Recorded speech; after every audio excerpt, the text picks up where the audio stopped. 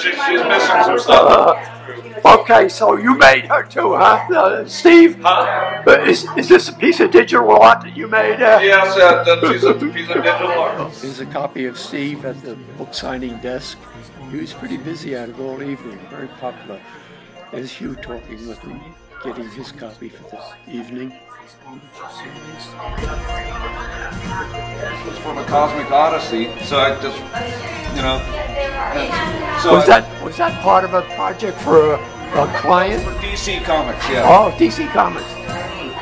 So the cutout is is Mickey Mouse and Goofy here. Right. Extra frisket and ink, and Yeah.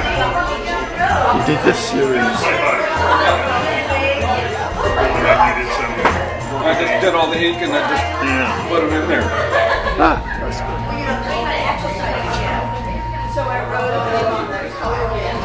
Nice watercolor on the coast. It's pretty versatile. This is from his newspaper series. A Blues on the Coast. He did some posters for the jazz festivals. Okay, so Steve, this is an illustration for your comic book work. This is actually what it's called a color guide. That's what I primarily did. You do a color guide like that, and then you turn it over to the computer crew to do the computer color separation. Okay, and this here one you were telling me was kind of a from way back, one of your more famous ones. Well, this is one I've done. It's an ICO strip. It was actually I did it for people who were confused by my comic strip, so I did one with no word for April Fool's Day. And then so that was it. And it was just I liked the pencil so much I decided that I would ruin it if I tried to ink it. Good. And how about this here one? This is more watercolor. Well, this style. That's a digital print. It's I did a series of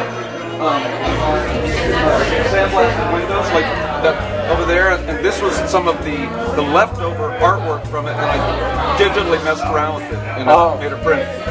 Okay, and here's some from the Armature series. Huh? That was in the comic strip, and it's a digital print based on the original gouache and ink. Okay, and this here. Mine, this is massive. I won't be able to get this thing. But as long as you get the giraffe, that's like the giraffe. Wow. And that's acrylic, huh? Yeah, that is. On silk? No, it's on canvas. This was one for the banners for the